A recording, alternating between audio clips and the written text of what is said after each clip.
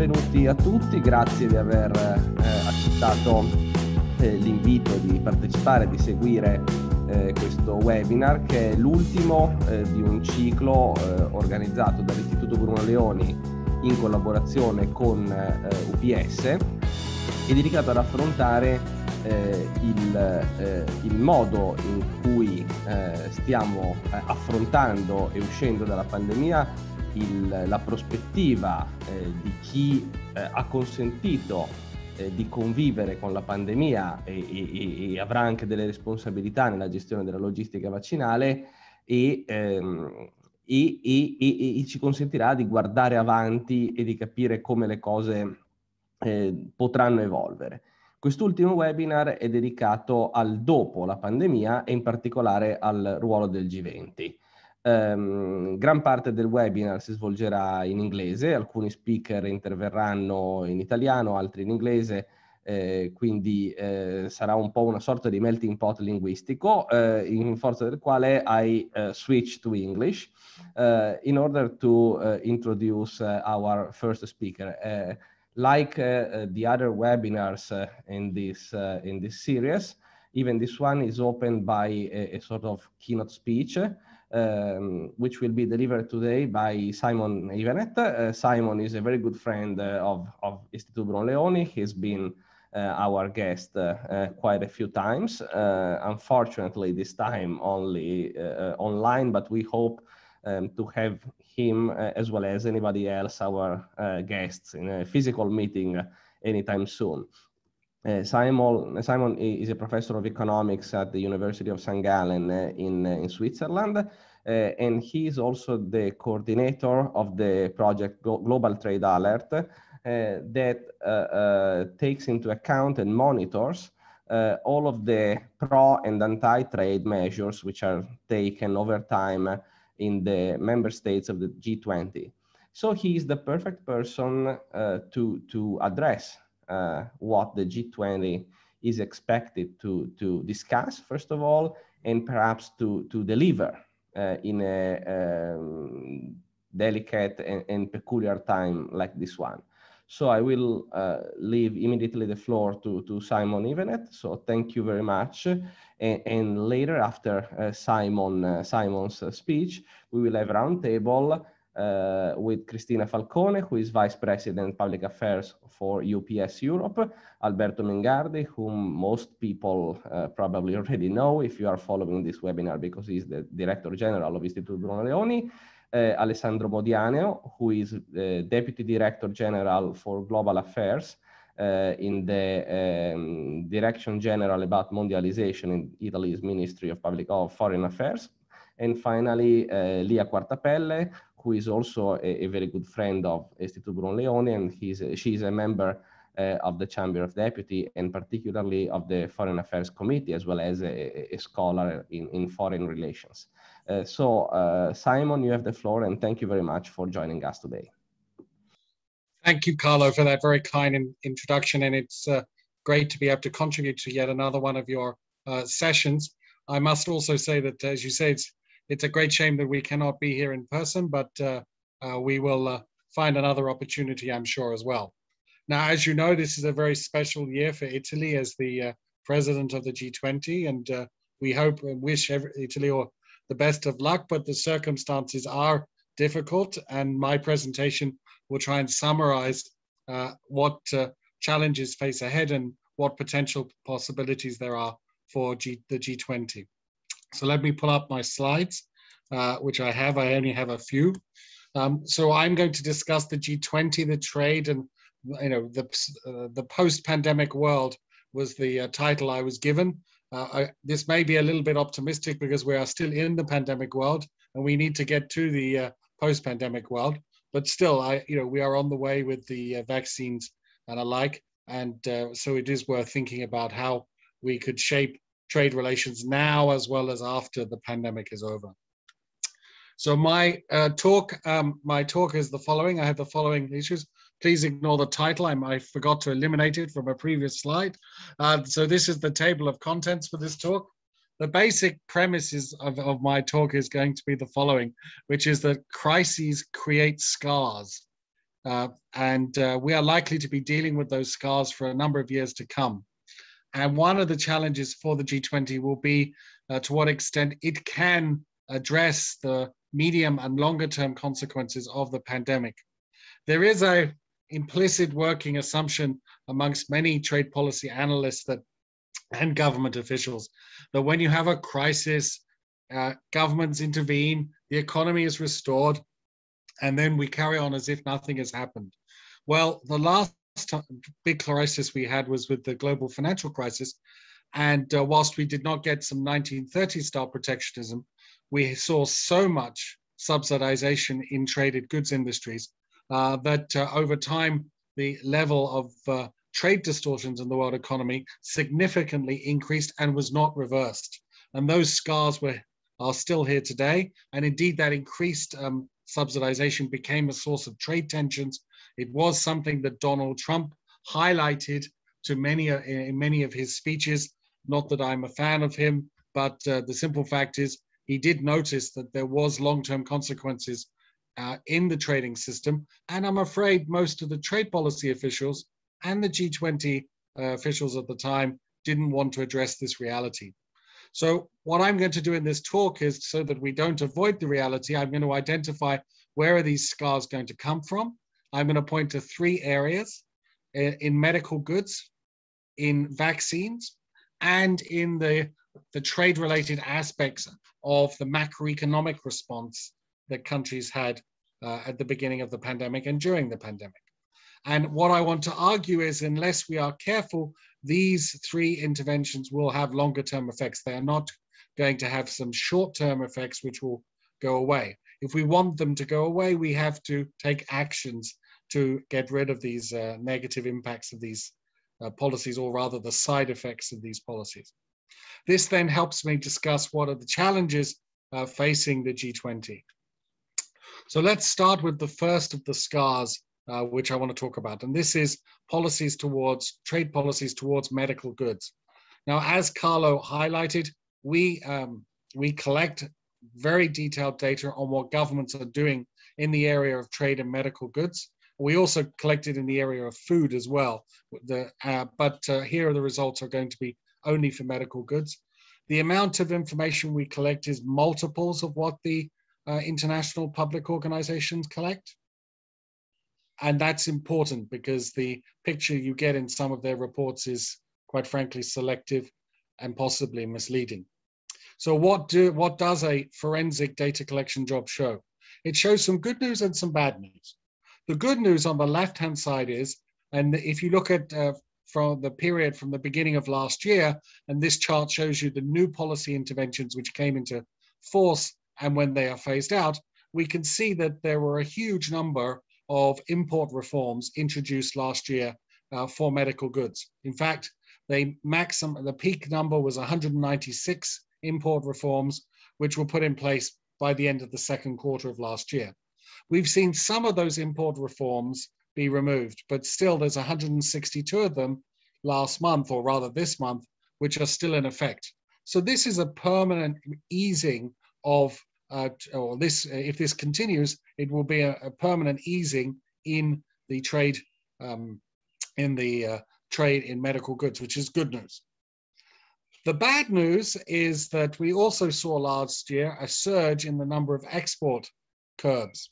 These could have been export bans, they could be export authorization regimes, they can come in lots of different forms. And we saw 138 of those implemented, and they have begun to phase out, but there are still 92 of them left.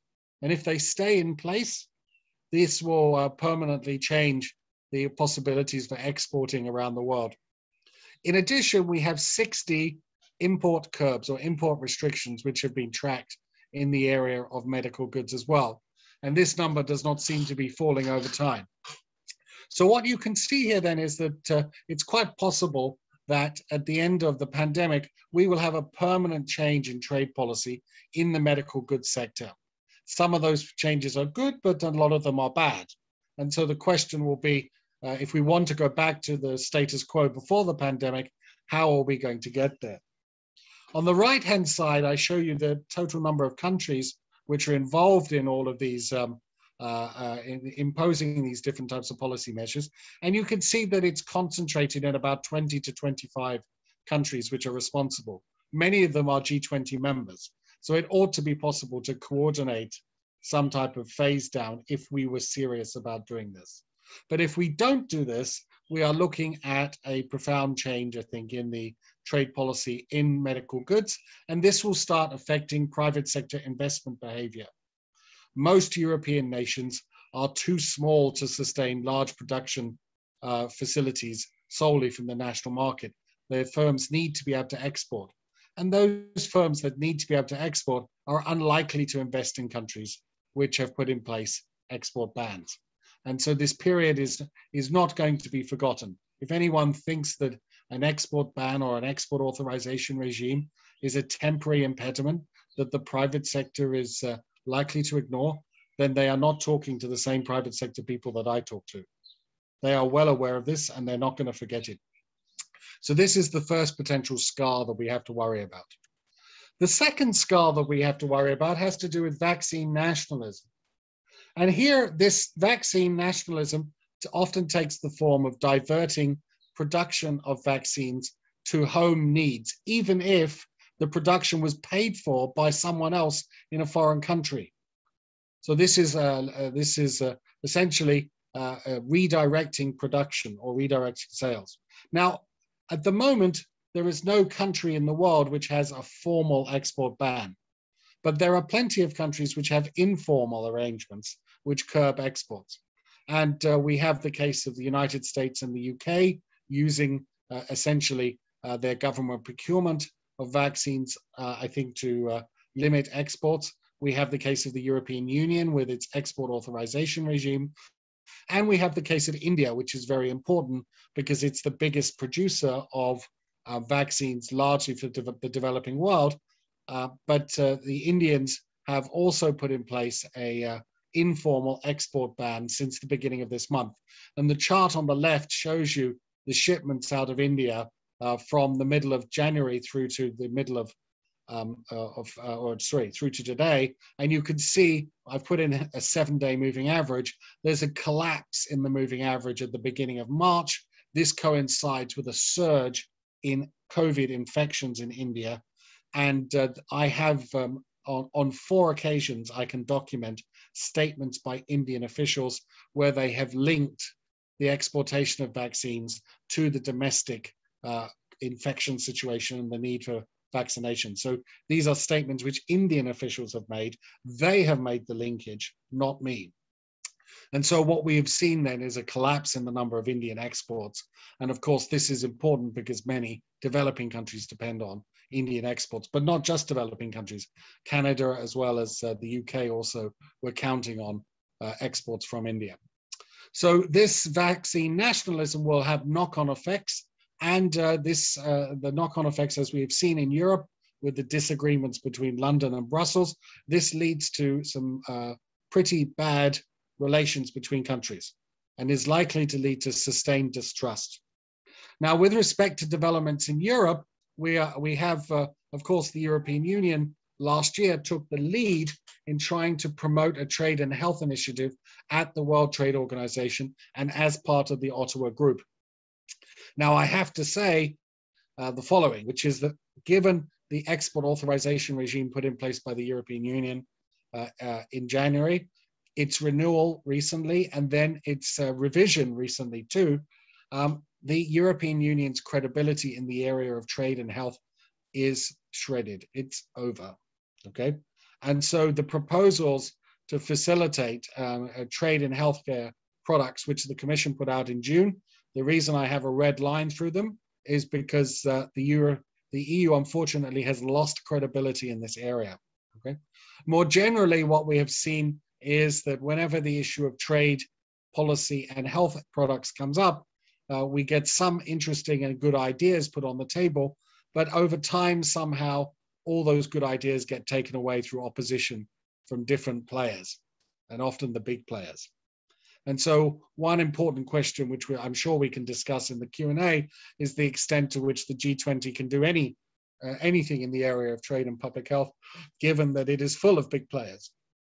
But still, That's an open question for us to come back to. But still, my second point here is that the vaccine nationalism that we are seeing in various parts of the world is creating lots of enemies and distrust, and it will be very hard to reconstruct cooperation between nations on this. It's hard for countries to say, trust me, when last year you were preventing a foreign country from importing vaccines. So these export bans will have a negative effect on trade cooperation. And since Italy is in charge of the G20 this year, that ought to be a concern for our friends in Rome. Now, the third way in which we can have fallout from the pandemic is in the nature of the policy responses last year. And as Carlo knows, we actively monitor these as well. We collect lots of information. And what we did last year was to systematically compare how countries responded to the global financial crisis 10 years ago versus now. And so what we have on the left-hand side for each of the G20 countries is what is the percentage of their policy interventions in the last crisis, which harmed trading partners. So that's on the horizontal axis. And on the vertical axis is the percentage of policy measures last year, which harmed trading partners. And if the countries are dotted along the 45-degree line, it shows that their policy responses this year and last year and in the last crisis were the same. That is not the case. What we have is we have a group of countries this time round who've put in place much more restrictive policies, much more protectionist policies than last time around. So these are policy interventions which harm trading partners. They may not be designed to harm the trading partners, but they have knock-on effects. And so we have countries like Japan and Canada and Korea. These are countries where, compared to 10 years ago, their public policy response this time around was much more protectionist. So was the case of South Africa. Interestingly, we have countries like Brazil and Argentina, whose public policy response last year was much more liberalizing than it was 10 years ago. Now, what's important about this particular chart is that it destroys the argument that all governments are tempted to engage in protectionism during crises. It's very clear that governments differ a lot in terms of how much they've resorted to protectionism, which begs the question then, can we figure out ways in which countries can effectively fight economic slumps and economic downturns without harming their trading partners as much? That is the key question. The second question we want to ask is, can they do that in a way which is temporary? And this is where the chart on the right-hand side is important, because what it shows is for each of the G20 countries, what percentage of their policy interventions last year were temporary and when they would be unwound. Now, in November of last year, when we put this chart together just before the G20 summit last year, the country which had unwound the most of its protectionism last year was Russia, not a country we normally associate with good trade policy. Okay. Interestingly, if they follow through with their plans to unwind protectionism on the dates that they've announced, it will be the Chinese which will unwind more of their trade distortions than anyone else. And so you can see there are big differences across countries in how much they resort to temporary protectionism. Now, why is this important? Because you may remember the G20 committed that they would only engage in protectionism which was temporary, proportionate, etc., etc. And it turns out that some G20 countries are better at that than others. And the interesting question is, quite frankly, if the Chinese and the Russians can put in place policy mixes which counter the pandemic that are temporary, why can't Italy, Germany, France, and other countries that I could name? And so what this reinforces the basic point that countries have a choice when they decide how to fight crises. And it should not be the default assumption that everyone does protectionism by the same degree. That's not true. Countries differ. And what we should be doing is learning from those countries' responses to figure out how to intervene in markets and protect our economies without harming our trading partners as much. That then leads then to what are the challenges that the G20 face? Quite frankly, there are four. The first is to stop matters from getting worse. That is by stopping the resort to vaccine nationalism, possibly through peer pressure. And I must tell you, having looked back on the G20 now for over 10 years, and I've tracked pretty much every G20 summit, the one G20 summit where where progress was made on this was the G20 summit where one country decided to openly criticize another country's protectionism. And this actually created a debate, which then was very useful. And this all happened in the Toronto G20 summit, when the Canadians openly criticized the Russians for their protectionism. And this then led to, obviously the Russians got upset, but then everyone had a discussion about, well, okay, we really should be stopping protectionism. The temptation of the G20 for much of its existence has been to turn a blind eye to protectionism. As one senior trade policy maker put it to me, the G20 does not do peer pressure, it does peer protection, okay? That is not a good model to follow. The second challenge is to unwind as many of these policy interventions as possible. If countries are following the G20 mandate, they should be implementing temporary policies. And what we should be doing is encouraging countries to unwind those temporary policies once their economies recover.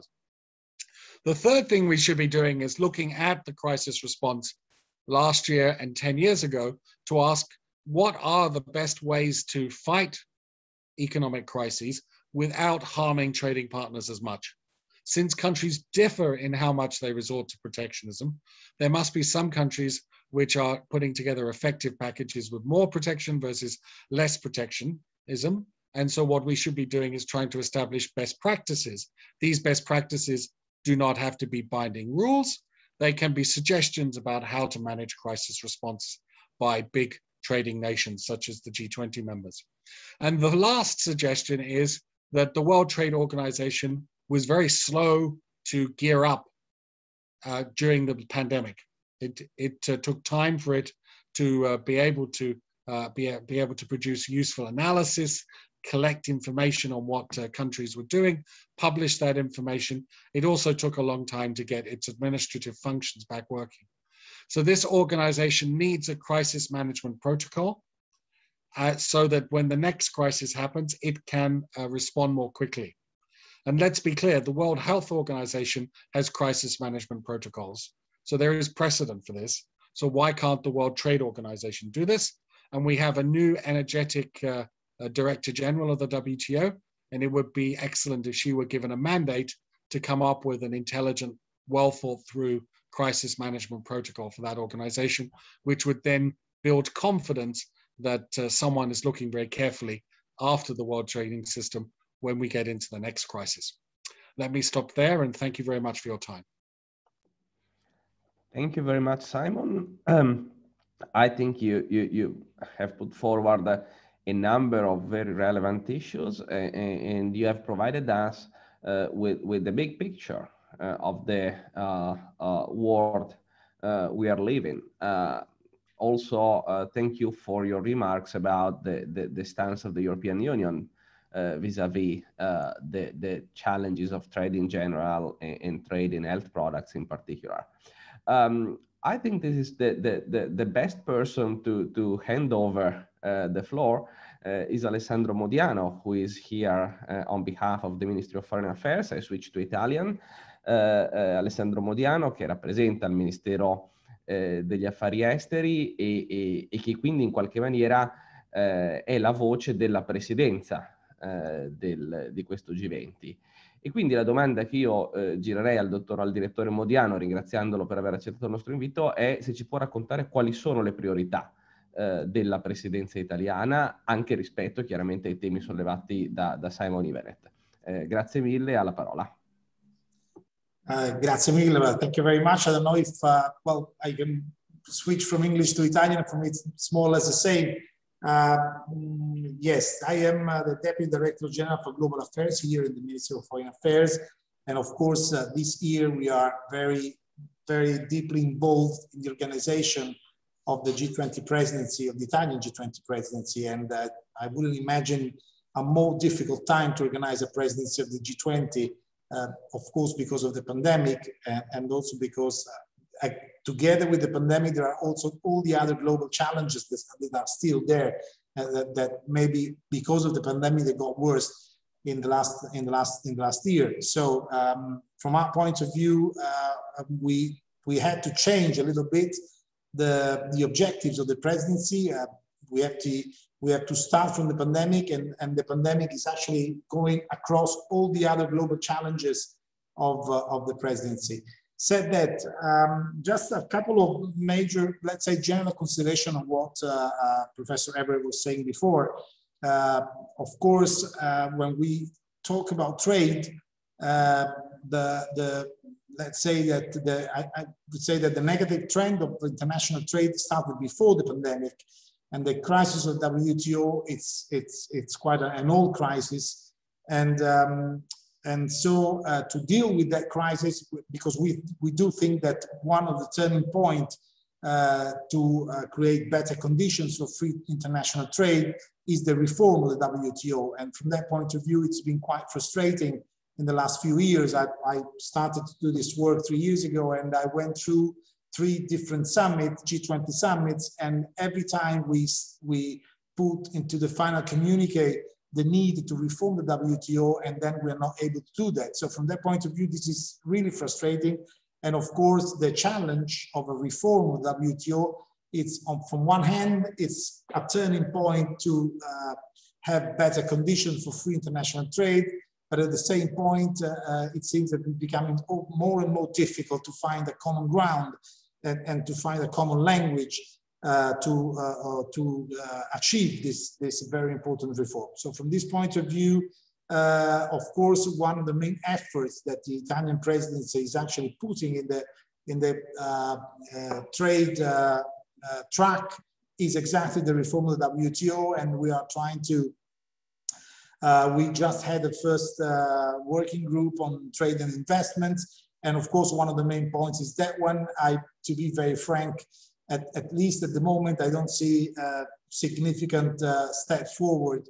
But we are at least more confident that maybe in the next few months, particularly because of a different attitude from one of the main actors, we might have some good news, but the work is still going on. But as I said before, a reform of the WTO is a key point, and we're working hard on that part. Secondly, when we talk about protectionism, particularly when we involve European Union members in this debate, we must take into account that we completely lost our autonomy in terms of trade policy as a member of the European Union. Talking about Italy and all the other European Union members that are represented inside the G20. So from this point of view, it's quite difficult to say what is, for example, the Italian policy in terms of foreign trade, because we are 100% inside the European Union system and European Union context. We are not independent from that point of view. Diciamo, passo all'italiano. Per quanto riguarda le priorità della presidenza italiana del G20, come dicevo prima, il punto di partenza è la pandemia. Io credo che da questo punto di vista, e nonostante evidentemente gli enormi problemi che dobbiamo affrontare, una considerazione che appare sempre un po' retorica, ma che secondo me non è retorica, è che se non altro la pandemia ci ha dato una fortissima indicazione dal punto di vista dell'efficacia del multilateralismo per affrontare sfide globali come una pandemia. Noi possiamo fare obiettivamente un'enorme quantità di osservazioni critiche sulla gestione, ad esempio, dei vaccini, ed è stato fatto in parte correttamente nell'intervento che mi ha preceduto. Però un dato è fondamentale, la decisione, l'appello che il G20 in particolare ha lanciato nell'aprile del 2020 per creare delle condizioni, diciamo così, appropriate per ottenere un vaccino in poco tempo e quindi per ottenerlo passare attraverso un flusso di finanziamenti estremamente massiccio, che in effetti è stato in gran parte garantito. Questo ha avuto come risultato che, ripeto, al di là delle polemiche, i vaccini sono stati trovati in meno di un anno, sono in corso di distribuzione, i sistemi di distribuzione sono pieni di difetti e lo vediamo quotidianamente, però non dimentichiamoci che è la prima volta nella storia che un vaccino di fronte a un virus di questa portata è stato identificato e distribuito in fin dei conti in pochi mesi. Questo è, secondo noi, un successo del multilateralismo, nel senso che se non ci fosse stata unità di intenti, unità di finanziamenti e in qualche modo strumenti condivisi poi per gestire la scoperta e la distribuzione dei vaccini, di fatto non saremmo certo a questo punto e non saremmo nelle condizioni di vedere una luce alla fine del tunnel del Covid. Questo è, io credo, un successo del multilateralismo e va registrato in quanto tale. Ora, quindi noi sulla parte, diciamo, sanità continueremo su due piani ad agire come presidenza G20. Sul primo piano, che è quello della gestione dell'emergenza della pandemia Covid-19, e questo ha a che fare anche con l'organizzazione del Global Health Summit che si svolgerà auspicabilmente in presenza a Roma il 21 maggio, e in quel contesto il focus sarà duplice. Da una parte continuare a gestire l'emergenza Covid-19 e dall'altra creare delle condizioni diciamo ottimali per mettere il mondo in condizioni di poter affrontare in futuro altre pandemie, perché quello che in effetti abbiamo ahimè scoperto e pagato e che abbiamo poi pagato con un prezzo altissimo è che il mondo non era preparato né ovviamente nella sua parte più debole, ma tantomeno nella sua parte più ricca e più prospera ad affrontare pandemie di questo genere. Quindi l'idea del Global Health Summit è di trovare dei sistemi e condividere dei sistemi che possono mettere i paesi nelle condizioni di affrontare meglio pandemie come molto probabilmente ahimè ci saranno e che ci hanno colto veramente di sorpresa. Quindi il primo scopo del vertice, diciamo della presenza italiana G20, al di là poi delle 3 P, e possiamo andare poi a discutere di People, Planet and Prosperity, in realtà è come affrontare la pandemia e come continuare a affrontarla, ma come creare le condizioni affinché siamo meglio preparati in futuro per affrontare eventi di questo genere. Dopodiché, tenendo sempre a mente un fattore che secondo me sfugge poi un po' alla pubblica opinione, il G20 è un contesto con dentro l'80%, i paesi che rappresentano l'80% del GDP mondiale, il 75% del commercio mondiale e via discorrendo. Tutto questo ha un prezzo, che evidentemente sono paesi molto diversi, con priorità diverse, con strategie di sviluppo diverse, e il G20 decide in base al consenso. Se non sono tutti quanti d'accordo non produce un bel niente. Quindi, ahimè, quando si critica, ed è perfettamente comprensibile, la difficoltà che a volte il G20 dimostra in adottare, se non decisioni, ma orientamenti in qualche modo significativi, la difficoltà è tutta sul funzionamento del G20, cioè che qualsiasi cosa venga poi prodotta deve avere il consenso di tutti. Ora, voi sapete meglio di me che il consenso di paesi come Cina, Stati Uniti, Russia, Turchia, l'Unione Europea, eccetera, è difficilissimo da trovare. Quindi lo sforzo è quello di, in un contesto multilaterale che a noi continua ad apparire come l'unico modo per affrontare le cosiddette global challenges, il consenso implica che le ambizioni debbano necessariamente diminuire. Su questo c'è poca discussione da fare. Il successo di un G20 si misura su quanto le ambizioni su quanto queste ambizioni possono rimanere effettivamente di un certo livello, ma certamente sarà un livello più basso, ad esempio, in un contesto come il G7, dove la like-mindedness è molto più elevata. Questo va sempre tenuto presente. Poi due parole, veramente è difficile condensare in un intervento di pochi minuti le priorità della nostra presidenza. È una presidenza che parte da un presupposto, anche quello un po' trito e ritrito, ma che secondo me è necessario ripetere, e cioè la pandemia è una tragedia che però ci sta dando la possibilità di ripensare alcune cose e di impostarle per il futuro in maniera più appropriata. Ed è il concetto di build back better, cioè di cercare non di ritornare al passato, ma di costruire un futuro che sia più a misura sia dell'essere umano sia del pianeta.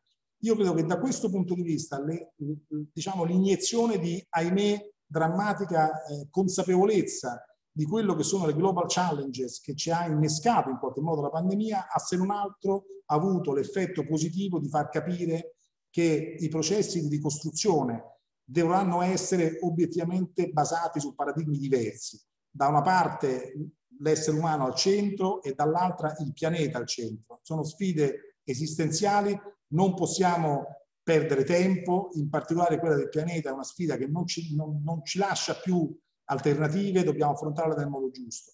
E quindi l'Italia si concentrerà da una parte su politiche appunto che siano intorno all'essere umano e che garantiscano in qualche modo, che facilitino il fatto che l'essere umano di fronte alla globalizzazione non venga lasciato solo e che il pianeta allo stesso tempo non venga lasciato ai trend che sono ormai consolidati da anni e che quindi dobbiamo trovare un sistema per convivere meglio fra esseri umani e pianeta. E su questo la consapevolezza è fortissima. L'Italia, tra l'altro, gioca un ruolo fondamentale perché allo stesso tempo è anche co-presidente della COP26, e cioè di quella conferenza che si dedicherà interamente ai cosiddetti agli obiettivi che sono stati approvati ma non ancora applicati dall'accordo di Parigi del 2015. Quindi da questo punto di vista giocheremo un ruolo fondamentale. L'ultimo aspetto, prosperity, ha a che fare evidentemente sia con tutte le tematiche del commercio, e quindi quello che abbiamo detto poco fa, sia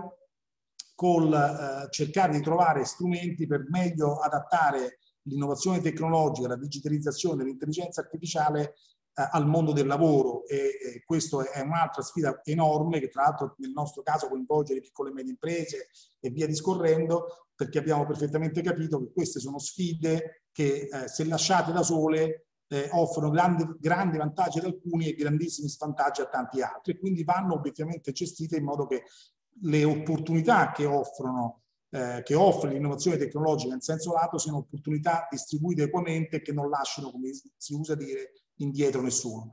Io farei intanto questo intervento introduttivo, poi a mano eventualmente la discussione immagino si svilupperà su varie direttrici. Grazie. Grazie mille direttore, poi naturalmente nel secondo e breve giro di tavolo prendiamo anche spunto dalle eventuali domande che arrivano dal pubblico.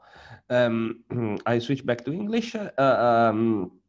I will introduce now Lia Quartapelle. Lia is a member of the Chamber of Deputies. She's also an expert of foreign affairs and foreign relations. And by the way, I think of African economics she studied African economics for some time in her life. Lia, I think that a number of issues have emerged in Simon's and Alessandro's speeches. So please let us know what are your thoughts. Well, thank you very much for the invitation. I will try to put the video on, but I'm not entirely sure whether the connection here, the network here in the house can support video and voice, but we will see. First thing, we shouldn't consider, from an Italian perspective, we shouldn't consider the G20 presidency alone. 2021 for Italy is a year that is extremely important for various international multilateral initiatives. There is the G20, but there is also the co-presidency of COP26, but there is also the Global Health Summit. And these three events will take place in Italy and will need Italian leadership. And I'm saying this because it doesn't happen often, such an overlap, and certainly it never happens with such an authoritative prime minister as Mario Draghi, which can dent into a specific agenda during this presidency. Secondly, so it will be an occasion for Italy to play a role which helps those of us that say that a multilateral organization of things work better than, let's say, a bilateral or transactional organization of international relations. And of course, this overlapping of international events offers Italy the possibility to push forward an idea of our role in the world, of Europe's role in the world, of the need for multilateral organizations. This is not the standard jargon. It is something that Italy knows very well. We are not a very strong military power. We have convening power, and we should make this convening power work, even if, as Simon was saying, on the one hand, multilateralism is needed, but on the other hand, there are powerful forces at work against multilateralism. Second issue, what is on the menu? There is this issue of vaccination, which is a big issue. And really, I would like to stress the fact that Europe is the only international player that is playing a game of cooperation against other players that are playing a game of competition. There was a splendid article on Il Foglio a few days ago by Paola Peduzzi explaining exactly this. Europe is the only global player that on the vaccination game hasn't fallen into the prisoner's dilemma. But since we are alone, in the end, we are those that are suffering from playing cooperatively rather than in a competition. At the same time, this vaccination nationalism and this competition over vaccination should make us think as Europeans really well on the strengths and on the weaknesses of our system. And the fact that we play by the rules, that our citizens are aware and interested in playing by the rules, might make us weaker in a G20 context, which plays by different rules, even with a different US presidency. Third, this is first issue on the menu: vaccination, vaccine nationalism, and so on. Second thing, geopolitics connected to vaccination. At the Munich Security Conference this year, which was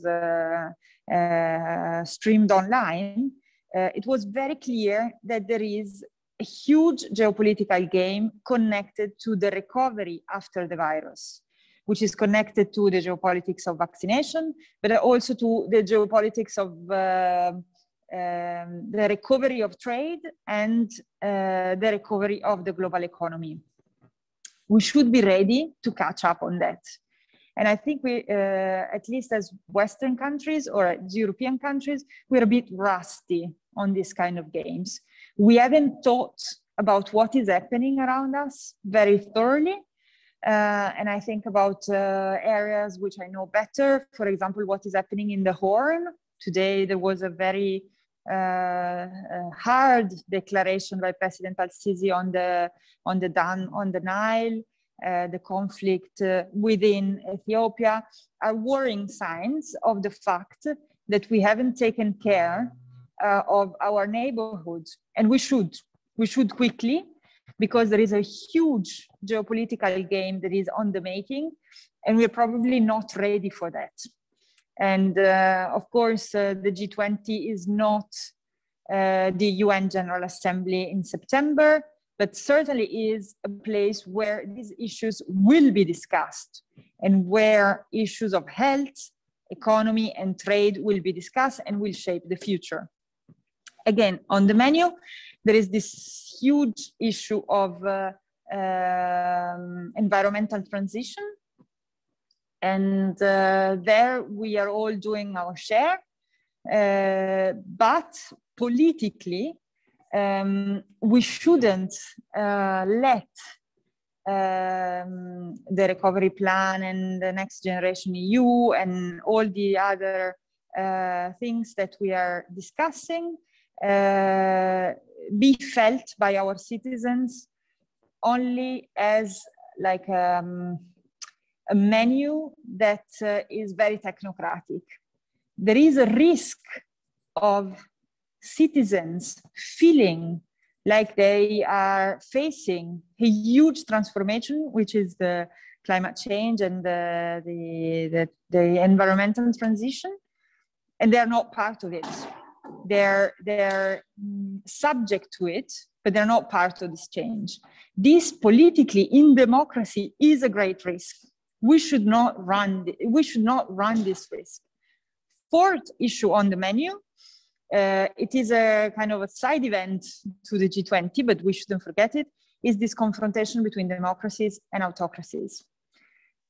I am sorry to say that the biggest and more threatening autocracy in the world, which is China, fared a lot better than the two blocks of democracies in the face of COVID.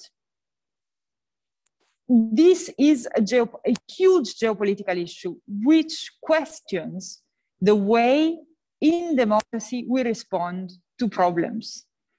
We shouldn't underestimate this huge geopolitical risk. China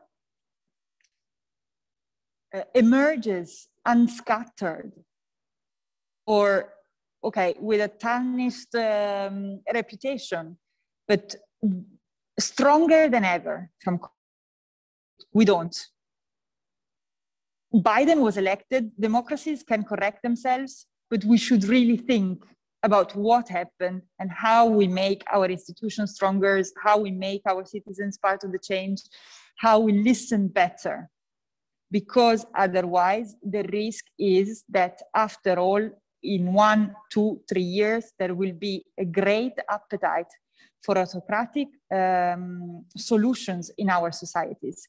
Our citizens have willingly given to the state part of their freedom if the state can protect them from the pandemic. They're ready to do that. So they're ready to go for solutions that are more autocratic, and they've tried that.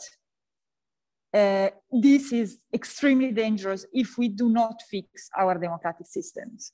So these are a couple of ideas that I wanted to feed into a debate on the G20, and I hope this is useful. I think I will go do an interview and come back if it's all right, Carlo. Yes, of course. Sorry. Okay, then see you later. Ciao. Okay. Thank you very much, Lia. See you in a while. I will now call Alberto Mingardi to give a contribution to this debate. Of course, it's a little bit strange for me to ask a question to my boss. So my question would be: so you shouldn't. Would you raise my salary? But I'm not sure this is. The answer is all the same. No. No, I think Alberto might want to address. I mean, we have heard from Simon the big picture of what is at stake at the G20, and we have heard the perspective of the government and of a policymaker, an MP. So, as a representative from a free market think tank like we are, where do you see the greater risks, and what do you think can be done in the context of the G20 to address all of the big issues we are surrounded by?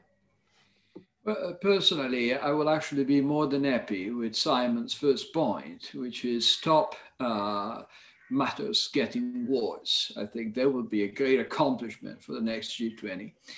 I think Simon has given a splendid talk. Really, you know, I'm a natural pessimist, so in a way I was quite pleased in learning that some of 2020 changes were for the better and not all of them for the worse. In many ways, I think 2020 will be remembered as a tremendous year of resilience for global trade. I mean, at the beginning of the pandemic, we confronted scenarios that predicted minus 30% of global trade in 1 year. So reality has been quite different. And that is something to be very pleased with. And also, I think Mr. Modiano's point was right. This actually proven the viability of some multilateral arrangements. And, you know, in some way, the complexities of the legal infrastructure of global trade has proved to be a virtue in this year. I think a very important point that was raised by Simon has to do with the difference in which different countries dealt with the crisis. This is good. It would be better if we actually could learn something out of it, but countries are not necessarily extremely good at that. In some sense, you know, my impression is that, as always, generals fight the last war. So lots of strategies to cope with the problem that the pandemic raised were actually targeted and attuned to the sort of problems that we saw in the 2007-2008 financial crisis and the debt crisis after that. So we focused on the need for spending. And instead, the pandemic produced, and the responses to the pandemic produced, instead, particular challenges that needed different instruments, that need this instrument to be addressed. I have 2 points that are, in a sense, questions or things I'd like Simon to elaborate on a bit. The first one is the posture of the European Union in the current scenario. Now, I understand that by asking him to elaborate on that, I may be carrying coal to Newcastle. But nonetheless, I think that you know, the present status of the debate with vaccine nationalism being at the center of the scene, which is totally understandable, exactly in the light of the disease of contemporary democracies that Lia Quartapelle alluded to. Still, you know, is clearly changing the perception of the EU, also outside its own boundaries. Now, vaccine nationalism, in a sense, is contradictory and self-defying.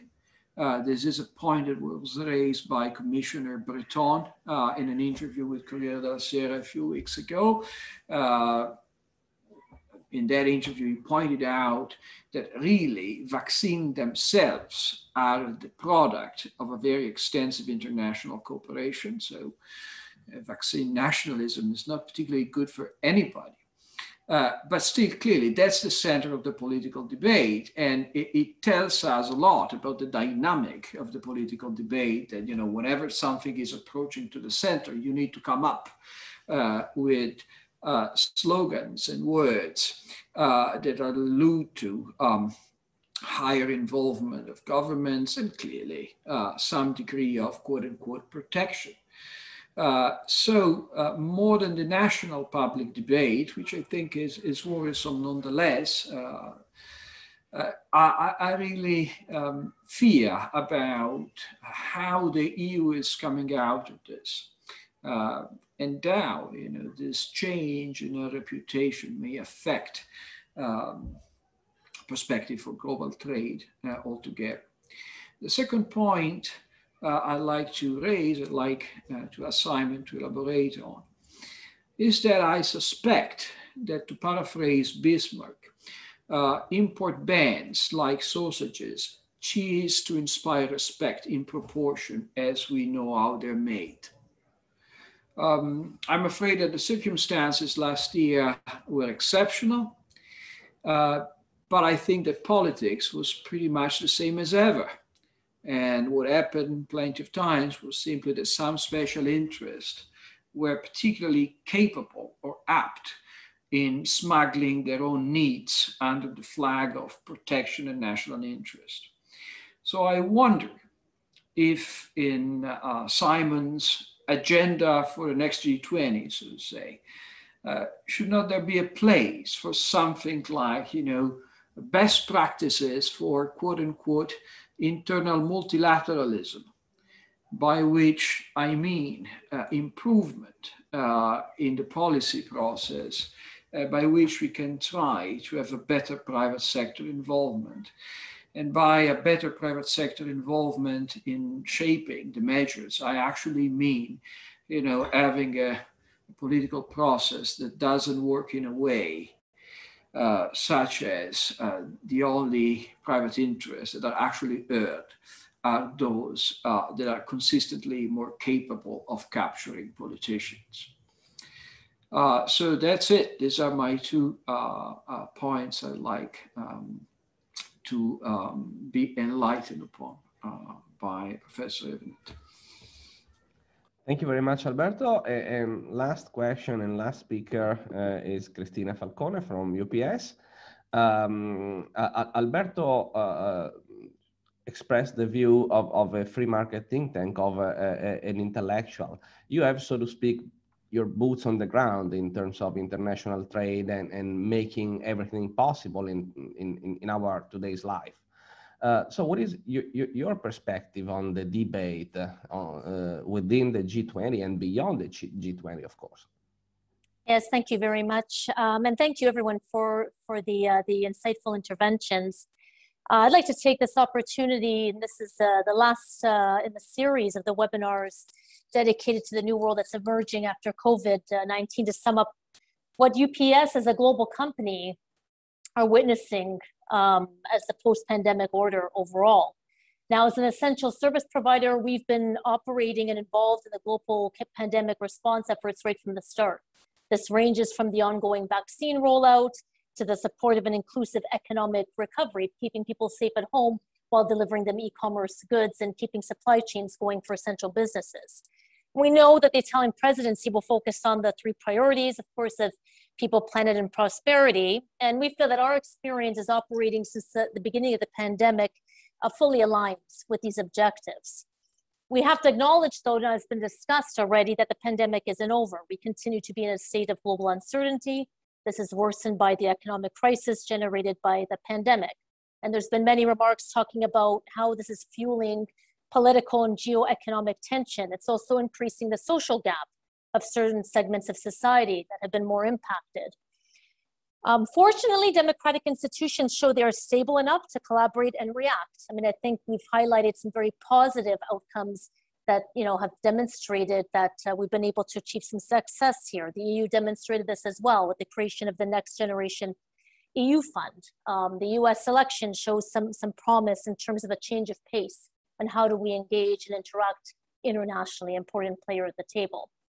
But I would like to just highlight, I think 5 big trends that we have certainly seen accelerate through this pandemic, and what we would provide as our recommendations to Italy as it takes on the presidency, and also for the G20 for cooperation and how to address these trends, the challenges that they bring and the opportunities. First is the rise of business to consumer and e-commerce in terms of business. This is not slowing down. So we knew that these trends were coming. I mean, UPS was preparing for this. But when everyone was suddenly locked in their homes, all of a sudden you had everyone trying e-commerce, and that just propelled the acceleration of the adoption of using the digital market, people of all age segments. What does this mean? It impacts overall supply chain models, profitability margins for companies. Everything is getting shifted around because of people getting engaged, in this market space. Companies need to adapt. And especially this involves couriers. We had another webinar on this in terms of how do we deliver sustainably, but also in a way that our customers continue to be profitable as well, because the pressure is there.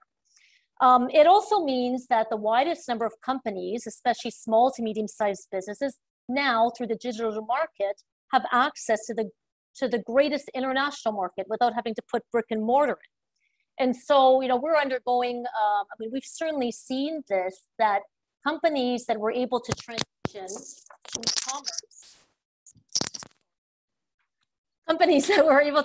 to e-commerce, were the ones that were able to survive and even be quite successful. So we see a very unique opportunity here.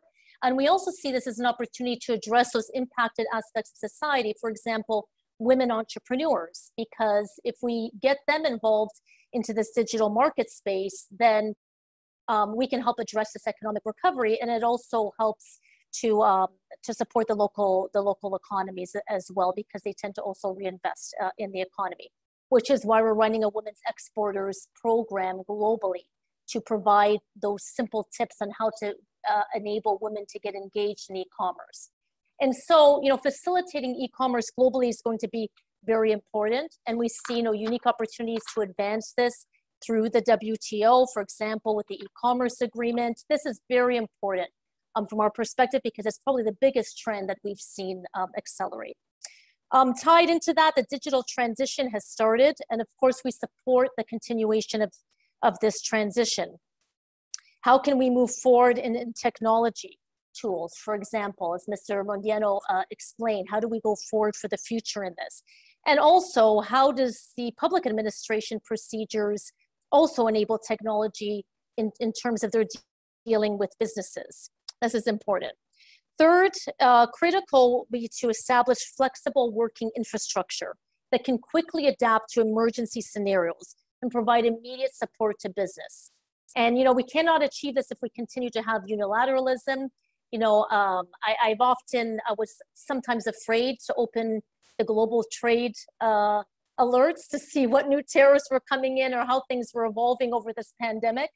But certainly, a level of cooperation to manage supply chains will be critical. UPS, for example, since 2020, we delivered 20 million pounds of PPE worldwide. We delivered over 93 million doses of vaccines to 46 countries. And by the end of this year, we expect to deliver 3 billion vaccine doses. And so contextually, all countries must guarantee the adoption of non-restrictive measures, guaranteeing freedom and security of movements. One of the biggest tools that we saw was effective with this was the EU green lanes, where that enabled continuation of supply chain within the single market, while also protecting citizens. And that was critical to movement of these goods, also to keep the economy running. But that's the EU. I mean, we need to take a look at how do the networks for airlines operate worldwide. What will be these protocols that we continue to keep in place? Fourth, there's tremendous value in public-private partnerships to tackle challenges of all types. And again, this was highlighted in the previous interventions. UPS, we're doing this in the US with Warp Speed Operation and in collaboration with COVAX and Gavi, the Vaccine Alliance, and CARE, facilitating delivery of 20 million doses for countries that have not had sufficient access to vaccines. 3Ps are a vital component in building global solutions for global challenges. And as Mr. Modiano remarked, we have a real opportunity now multilaterally, to be less reactive moving forward, to take a look at what have we learned and how can we build the right protocol so that in the future we can continue to address challenges and crises as they arise based on these learnings. And certainly protocol in terms of partnership, when business works with governments to tackle solutions, even at a multilateral level, we can do great things. When it comes down to it, we want to get something done, and the collaboration and the willingness is there, it can happen. And certainly businesses are willing to put their hand at the table to help with this. Finally, any new flexible working infrastructures must be time-proof, and they must be based on sustainable processes. We know that now we've got some more momentum, especially with the new administration in the US to tackle climate change. And so as we're looking at all these measures, we need to operate these in a very sustainable way to keep the networks operating in a way that also protects our planet.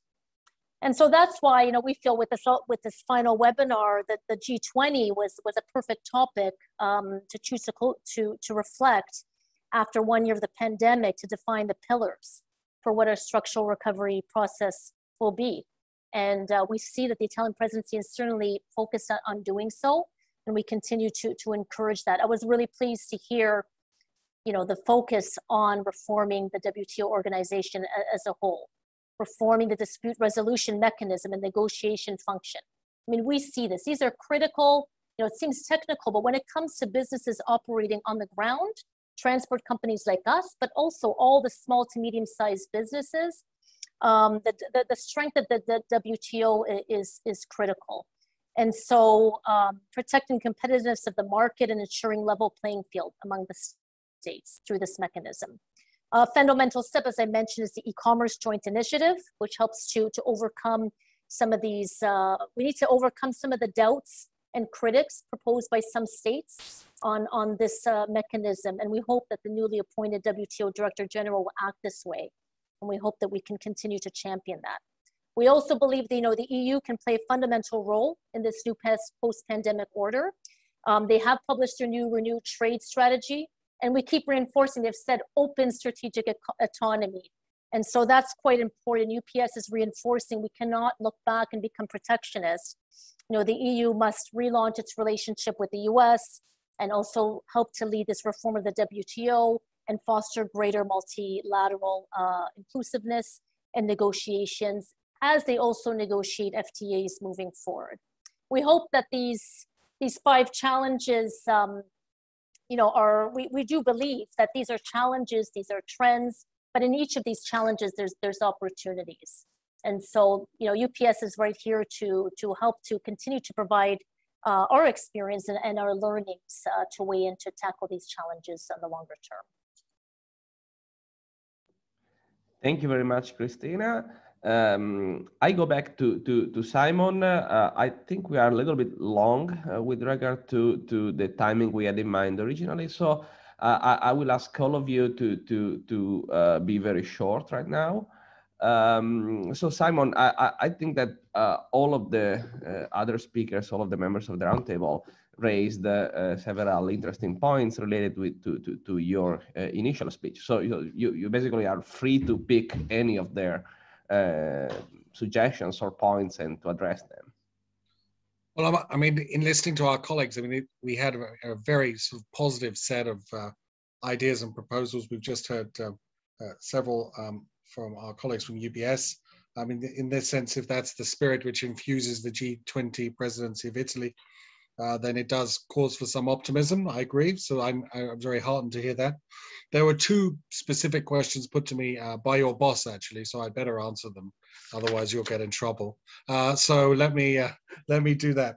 And actually, I think the answers to them are related. So the first question is, what are we really learning about the politics of the EU as we went through this process?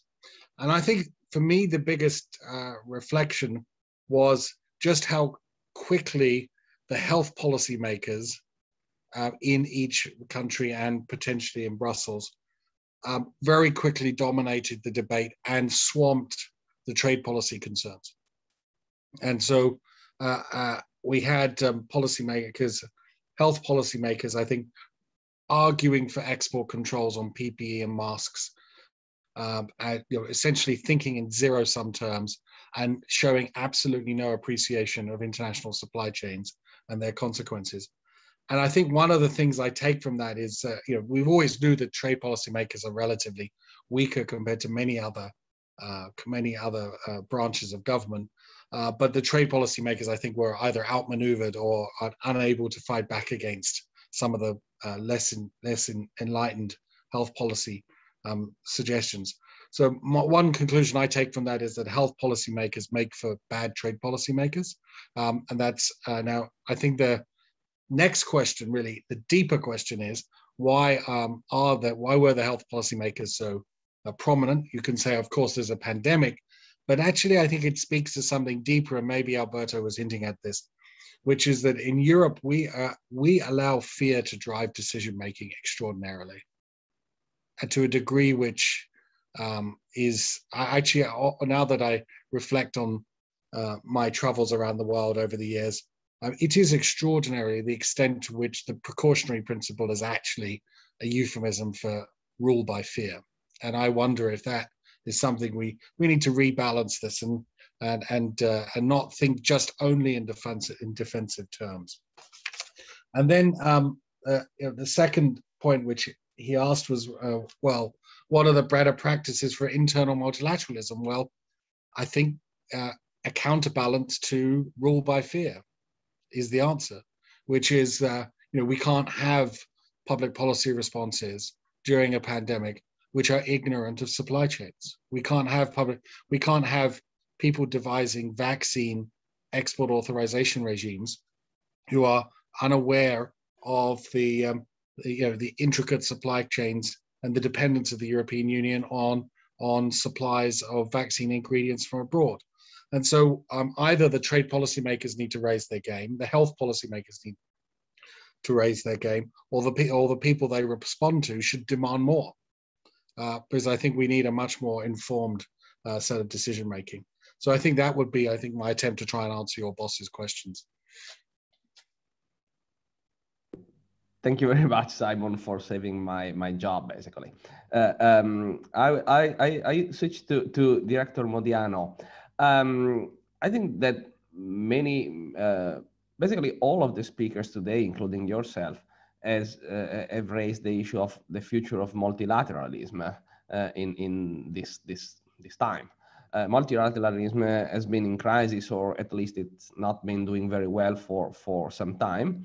But with the pandemics, two opposite forces came out. On one hand, there was a sense of belonging to the same, just one humanity. I mean, we all have the same problem, and we have to deal with it jointly. But at the same time, as Simon showed very eloquently, also nationalism and selfishness to some extent emerged. As the president of this G20, how do you think you can, strengthen the former, the good side of what we have experienced in these past few months, and opposing the nationalism and disgregationalist forces? Thank you very much. Yeah, there are many very interesting elements emerging from the debate, but I think that when we go through the debate between unilateralism and multilateralism, I think we are making an enormous error here. My feeling is that we don't have any alternative. I mean, if we have to face a pandemic, or if we have to face climate change, we have to fight climate change, or we have to manage migration. These are global challenges. We don't have any alternative if not dealing with them from a multilateral point of view. So the point is not the option between unilateralism and multilateralism. The point is that we have to reform multilateralism so that it could better and more appropriately deal with this phenomenon, which are global challenges. There's no way of whatever country you are, even the most powerful one, you don't have any chance. So here the debate should be, for example, the WTO. It's not a matter of protectionism or free trade. The free trade is, of course, a tool that we have to guarantee prosperity to our people. So the thing is that if the WTO is not working properly, so we have to reform the WTO. And if we want to deal with climate change, we have to, work all together within the multilateral context to fight against climate change. So from this point of view, I think, as I said before, the experience of the pandemic has been extremely useful from this point of view, because it gave us a clear picture of the only way we have to face global challenges. And I perfectly know that sometimes it's very difficult to see and to touch with hands the capacity of delivering of the global fora, for example. But again, the point is not, okay, we have to go, we have another option. No, we have the global fora, we have to let them working properly. And I think that at least from this point of view, the Italian presidency is doing its best effort to guarantee that in a very important year as 2021, we can use the global fora that we have to properly face global challenges such as pandemic. And as I said before, the success that we had in terms of finding vaccines and distributing them, whatever difficulties we are facing at the moment, in any case, it's a great success. It's a great demonstration that the multilateralism can work properly. Of course, we have a lot to do to make it working more efficiently, but I think that we don't have any alternative. So we are working with this. I mean, we know we had to work in this context, and we have at least to make a great effort to reform it, but we don't have any other options. Thank you very much. I think Lia is not back yet, so I switch to Alberto. I mean, after the points that both Director Modiano and Simon have raised, partly in responding to your own questions earlier, would you say you are more or less optimistic about, I mean, the opportunities and potentialities of this G20 given the real world constraints? Well, it's difficult to say. Of course, it is a seminar, so I think we have a substantial agreement between us on a variety of issues, and the world outside this Zoom room, I mean, is quite different, alas, than the consensus we experience here. I'd just like to make a very short point concerning, I think, Simon's enlightening answer. Yes, the politics of fear well, embedded in among many other things, the precautionary principle. But I just wonder, if perhaps, lots of attitude that we see in the political class and among decision makers are not just shaped by demographic trends. So, even though Europe is clearly experiencing some of the many positive trends that Cristina Falcone, for example, reminded us about before. I mean, the transformations were not exclusively for worse last year. We're old, and the consensus we face is a consensus of people that are looking backwards, that fear change, and they are extremely conservative in some of their deep-rooted political attitudes. And I think up to some extent, politics cannot but reflect this fact. Of course, it's not homogeneous. I mean, the Netherlands is not Italy, Italy is not France, France is not Germany. But I wonder if that is not perhaps the unifying factor that we see at work in Europe these days. Thank you, Alberto. And I go back to Cristina for my last question of today's webinar. I mean, our very lives, to some extent, are in the hands of the couriers that are managing all of the healthcare and vaccine logistics. What do you expect well, do you expect that the G20 or any other international forum in the short run will do or can do anything to ease your job and improve the ability of the world to produce and share and distribute vaccines? Mm-hmm.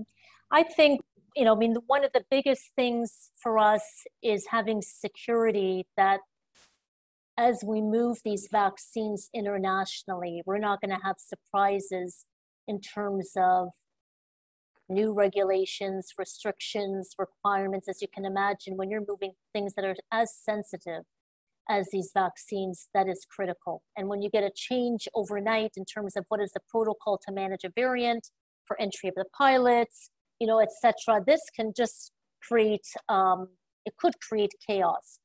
Now, that's what our team has been very, busy on navigating. So we've put specific recommendations, for example, to the WTO, to the WHO, in terms of cooperation on protocol for movement of the vaccines, health corridors, for example, for movement on air, for entry on air. So harmonizing as much as possible, how do we handle this crisis and keeping communities safe while keeping the supply chain moving through a harmonized process will ensure that we can have a smooth end-to-end process without jeopardizing communities. I would say that's going to be critical. Thank you very much, and thank you to all the speakers for allowing us to be on time for closing the webinar. Let me sincerely say thank you for your great contributions to the debate. Let me say thanks to all of those who have been following us in streaming, as well as to all of those who will get connected to the YouTube channel of Istituto Bruno Leoni, where the debate will be available from tomorrow. Finally, I switch back to Italian. Questo è l'evento conclusivo di un ciclo che l'Istituto Bruno Leoni ha organizzato in collaborazione con UPS, che ringraziamo davvero di cuore per averci consentito di affrontare temi così importanti. Lo ricordo, negli incontri precedenti abbiamo discusso dell'outlook del commercio internazionale, abbiamo parlato di e-commerce, abbiamo parlato della logistica, healthcare, inclusi i vaccini, e oggi abbiamo discusso delle prospettive del G20. Tutti questi incontri possono essere visti e seguiti sul canale YouTube dell'Istituto Bruno Leoni, e quindi approfittatene perché ne vale la pena, e grazie ancora per averci seguito, e continuate a seguire l'Istituto per sapere delle nostre prossime attività. Grazie e buona serata. Grazie mille, buona serata a tutti. Arrivederci.